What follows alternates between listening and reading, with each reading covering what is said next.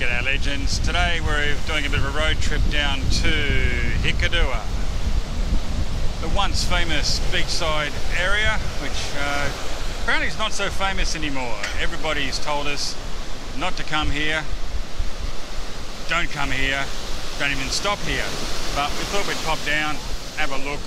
We didn't want to come down on our travels coming through because probably someone would have robbed our van full of kite surfing gear and baggage. So we thought we'd come for do a day trip before we come through here in a few days' time. And I understand, yeah, it's not that nice, to be honest. So here we are down Hikkaduwa Beach, and the boys are teaching the dogs how to swim. One seems to be enjoying it a great deal, the other one not so much. So one dog's loving it, the other one he just doesn't want to move. So we're down here on the foreshore. All the boats are parked up on the inside reef. Got some of the resorts up on the top here. Obviously they're a bit run down because it really hasn't recovered since the economic crisis, so they haven't really had much money coming in. Most of the people that do come in here and live here, the foreign nationals that come here, pretty much come here long term, don't spend a lot of money. They live a little bit out, they actually get houses, and they actually rent rooms out to their fellow countrymen. I'm not going to name names, but maybe you can guess. And they also do tuk-tuk services, and then they do everything. And they're not going through the Sri Lankans, they just do their own thing, which is not good for the local economy. So hopefully that stops in the future, and these guys can recover and bring Hikkaduwa back to where it was many, many years ago. Here we are on the main street.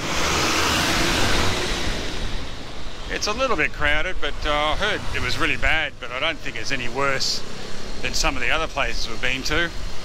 Maybe a few more, but the actual road itself is actually wider than Aragon Bay. Actually a lot wider. Probably a little bit busier than Aragon Bay, and really doesn't have the vibe that Aragon Bay had either. So that's the really good thing that we did like about that. The vibe here doesn't really have a vibe. It feels like a big city in a small town. That's probably the best way to describe it. And they're driving like it's a big city. I've been in the big cities and it's probably just as busy. But again, it is the main road from Colombo down to the southern beaches. So you've got to come this way unless they go the expressway, which most of them don't, because sometimes they've got to pay a toll. And then, like I said, there's a lot of buses coming through. They get a little bit close, but when you're driving a tuk-tuk around Sri Lanka, a bus, you know, unless it's actually hitting you, it doesn't really bother me that much at all anymore. I've been through so much of the scary situations that this means actually nothing. Well, we bounced into the local fruit market. I thought we'd just give a bit of an idea of another, much the same, but you too get different fruit markets with different sort of fruits and different sort of vegetables. This one here is a little bit better stocked than the last one we were at. They've got the red bananas, which is a little bit freaky. Can't say I've tried one yet, but I'll have to try them before I go. I don't know what a red banana tastes like, so I've got to find out. And all the vegetables, the pineapples are a bit bigger than the last place. Then we've got broccoli and cabbages and cauliflower, dragon fruit, mango of course, and all your basic sort of ginger. They've got a lot of garlic, got the melons. Looks like the cauliflower's had better days, but I'm not sure. When it goes into a curry, it'll all be pretty good. Got your leeks, beans, carrots. Like that's looking pretty good. Organic carrots, and potatoes. All looks very organic. Yeah, look, you know, it's like 40 degrees. Of course they're going to wilt. They're made up in candy. They wouldn't be growing in this area. Then we've got grapes. Looks like the grapes could almost be imported, I'd say. They look expensive. Not sure what that fruit is, but it's very colourful. Oh, still another type of dragon fruit. No, it's not very busy in here. The bottle shop's a lot busier than the fruit market, that's for sure. We've got some killer looking, I don't know what that is, I think it's a gourd or something, I'm not sure. Right, so we've been dying to try the red bananas, right? So we walked 2 kilometers in 30-degree heat. We tracked down the red banana. So let's have a taste.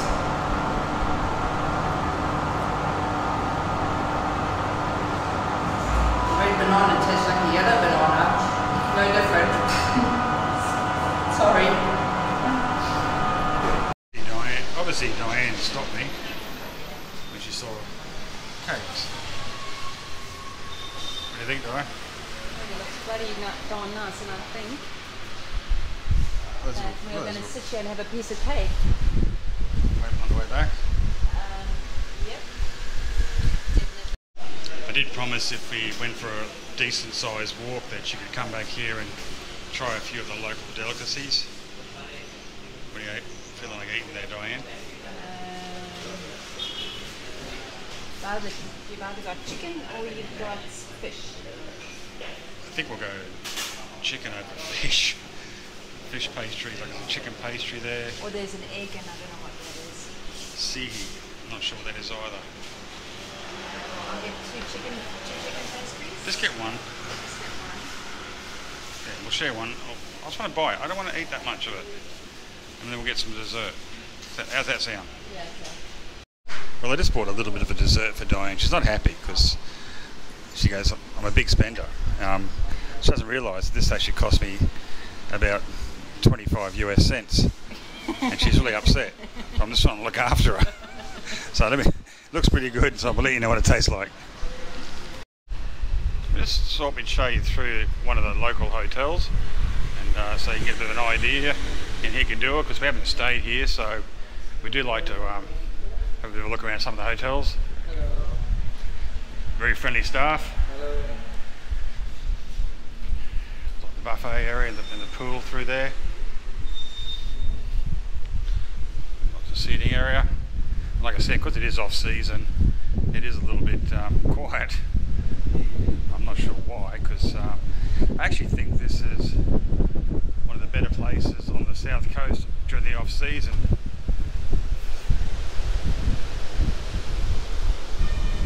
Access out straight outside to the calm waters. Well, I'm not sure why everyone tried to warn me not to come to Hikkaduwa.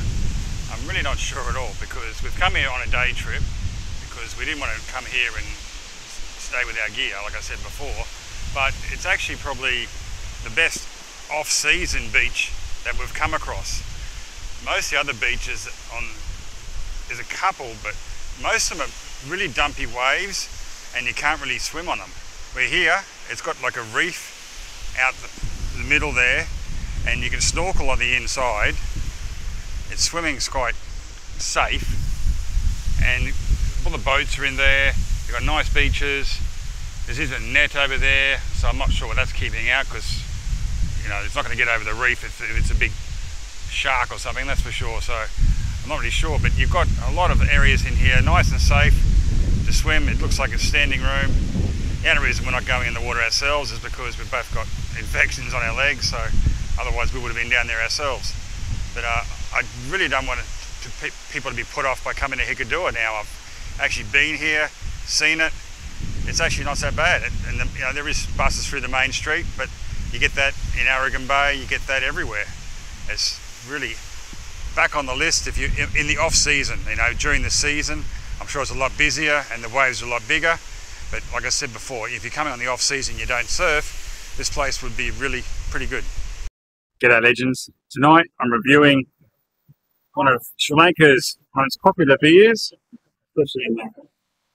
It's called a Carlsberg, and it's called the Special Brew, and luckily it's 8.8, makes it very cheap.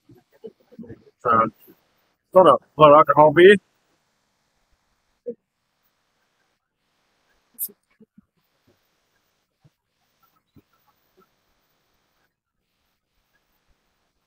Probably not as cold as I want it to be, but that's pretty common thing here in Sri Lanka. So the colour, it's a little bit darker than most. It's probably getting closer to a German sort of beer, but it doesn't taste like a German beer. Smell, no, a little longer aroma. No, but like I said, the colour is quite dark.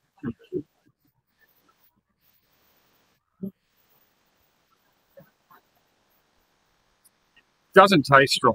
Definitely doesn't taste strong. This tastes like another sort of 4 or 5% German beer. A little bit hoppy, or a bit of a malt aftertaste.